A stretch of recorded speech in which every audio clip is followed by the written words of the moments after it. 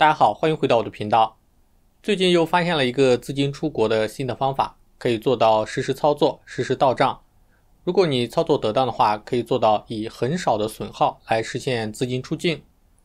去年的时候向大家介绍过，利用 Google Pay 和 Paxful 这两个工具来实现资金快速出境。但是使用了一段时间之后发现， Google Pay 在收到300美元以上的资金是会让我们提供身份验证，而且只有美国颁发的护照和身份证才可以通过验证，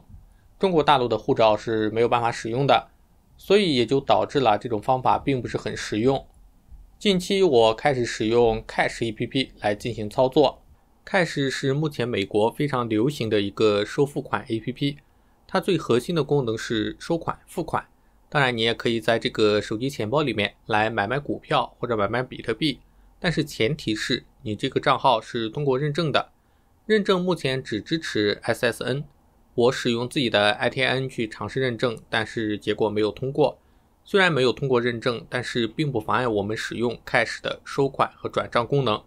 而且 Cash 给的限额非常大方，虽然发送资金每周只有2500美元，但是提现每周可以有25000美元的额度，接受资金是不受限额的。因为我们使用 Cash 的主要目的就是提现，所以我觉得这点额度是完全够用的。如果你有 SSN 认证成功之后，我们还可以获得一个免费的支票账户。废话不多说，下面就正式开始我们的演示操作。今天的演示包括如何把人民币资金换购到 Cash APP 里面， Cash APP 如何提现，最重要的是我会向大家说明在操作的时候如何防骗，如何避坑。大家可以点击视频下面的链接来注册 Cash APP， 跟着我一起操作。同时用我这个链接注册，我们都可以获得5美元的返利。那我们开始吧。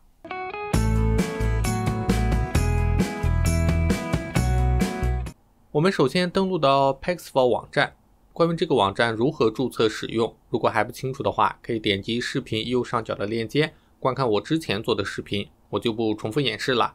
我们这边就直接操作了。首先点击右上角的购买，我们首先要去支付宝或者微信来购买比特币。如果说你这个网站钱包里面已经有比特币的话，就可以直接去操作。很多人可能会觉得奇怪，为什么说这个平台能够支持支付宝和微信购买？因为这个平台它是 P2P 的交易，也就是个人对个人的交易，平台只是一个担保交易的作用。它不管你的客户用的是什么样的支付方式，只要双方都确认，一个确认收到钱，一个确认收到币，然后就可以进行交易。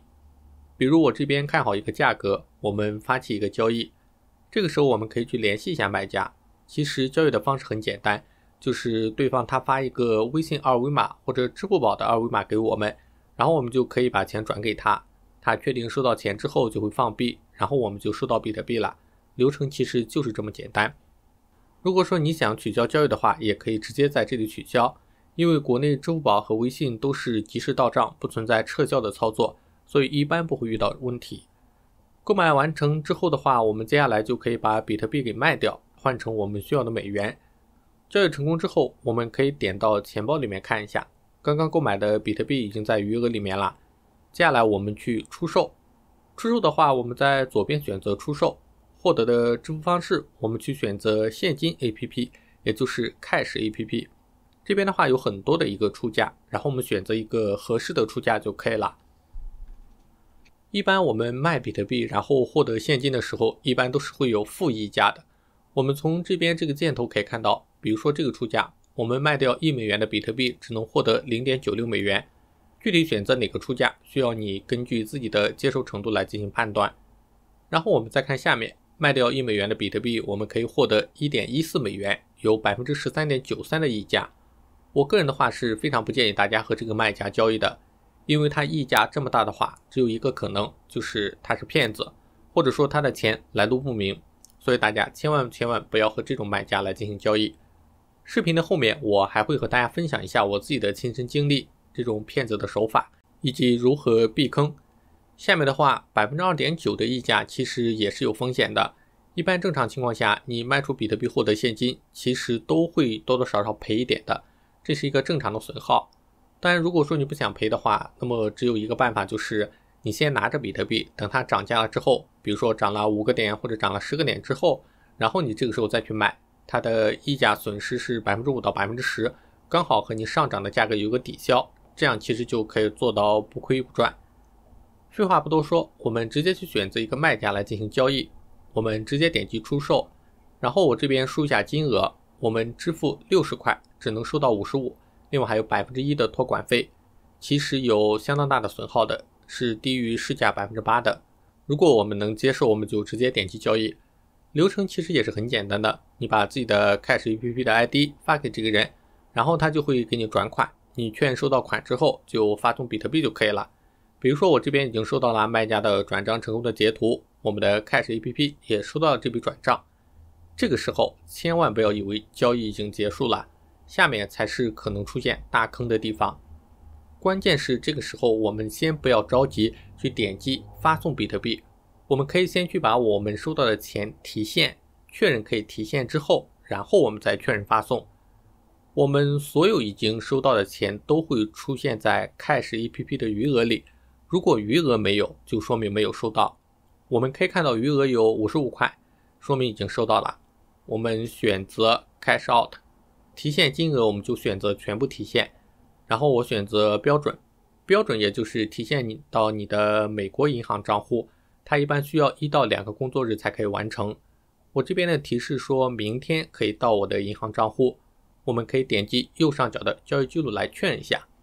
我们可以看到这笔交易，如果说你想快点到账，我们就点击 Get It Now， 就可以立刻获得提现，这个钱就会马上提现到你绑定的银行借记卡上面。如果说你没有绑定银行的借记卡，是没有办法去做到闪电提现的。点击完成之后，你的借记卡的银行账户就会立马收到这笔钱，银行账户收到钱后，我们再操作释放比特币。下面和大家演示会出现骗子的地方。我在交易的过程中也并不是完全顺利的，也遇到了几个骗子，但是我没有上当受骗。接下来就和大家去演示一下如何去预防这些骗子常用的一些手法。首先的话，前面的步骤都是一样的，骗子转账后一般会先给你发送一张图片，告诉你说我的钱已经支付了，需要你释放比特币。如果你看到了他的这张截图就马上释放比特币，那么你就上当了。为什么呢？因为我们现在根本还没有收到这笔钱。我们登录到 Cash APP 里面去看一下，上面我交易的那一笔是对方转账后钱是可以直接提现的，但是这一笔的话，我们收到这个钱之后，可以看到右边有一个接受的按钮，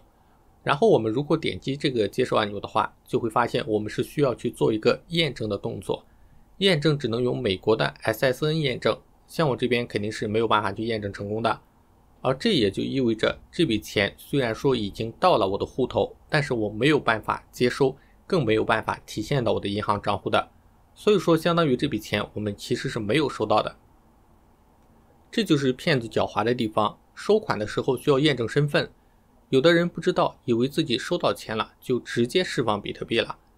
其实验证身份不是 Cash APP 强制的，我之前有一笔400多美元没有验证身份也是可以接收的。那么如果我们遇到这种情况，我要怎么操作呢？我直接点击下面的要求，然后直接去拒绝这笔付款。拒绝完成之后，把取消收款的截图发到 Paxful 的聊天记录里面。我和对方说已经退款到账了，他说没有到账，需要去检查一下。我让他提供 Cash APP 的交易截图，他也没有办法提供，来来回回磨了半个小时，最后他看我没有上当，就只能取消交易了，比特币也顺利的返还到了我的钱包。但有的小伙伴会问，如果说这个骗子他没有取消交易，一直赖在这里怎么办呢？其实 Paxful 它有一个调解人的制度，如果说双方发生争执的话，我们可以申请调解人介入，调解人会根据我们的聊天记录和交易情况来进行一个判断。像我遇到的这种情况，因为我完全可以提供我自己拒绝接受这笔款的截图，而对方的话却没有办法去提供截图。如果说调解人介入的话，他知道自己肯定是不会成功的，所以说最后取消了这笔交易。那么如何才能筛选出哪些是骗子呢？首先价格太离谱的肯定有问题，比如卖出1美元的币获得 1.13 美元，天上不会掉馅饼，其次，对方国家是美国，但是在中国时间大白天一直在线，这肯定是假美国人。另外就是用户认证的地区是非洲国家的，千万小心。还有就是账号的注册时间很短，但是有大量的交易。其实防骗最关键的就是收到钱，而且钱可以提现后再放币。通过我上面的一个演示，大家就可以操作把人民币转到美国的银行账户，非常的快捷。当然，除了 Cash APP 之外，我们还可以选择 Zelle 来进行操作，或者如果你担心比特币波动太大，也可以选择买卖 USDT 来进行交易。其实这些工具安全系数最高的是 Zelle， 因为它是银行推出的支付工具，它收款的是实时到账，并且没有办法撤销的，收到的钱立马就会提现到你的银行账户。但是 Zelle 的话，它使用是有一定的门槛的，现在基本上只有一些美国规模较大的银行是支持这个服务的。但是 Cash APP 哪怕你是网申的银行账户，比如说像 Passbook、Cboe 或者富达支票账户，都可以正常的收款提现，使用它们的门槛是非常的低的。当然这种方法还是比较适合小金额的，比如近期手里的零花钱，或者准备还美国信用卡的钱。这些小钱如果通过电汇来进行操作的话，一个是周期时间比较长，另外一个是手续费也相对比较贵一些。这个方法适用于1000美元以下的金额，如果大额的话，还是建议走电汇或者其他的渠道。以上就是本期视频的演示教程。如果说你在操作的过程中有什么问题，欢迎在视频下面给我留言，我看到会第一时间回复大家。如果觉得本期视频还不错，欢迎点赞、订阅、分享，这会对我有非常大的帮助，也会鼓励我做更多的视频，帮到更多的人。那我们下期再见。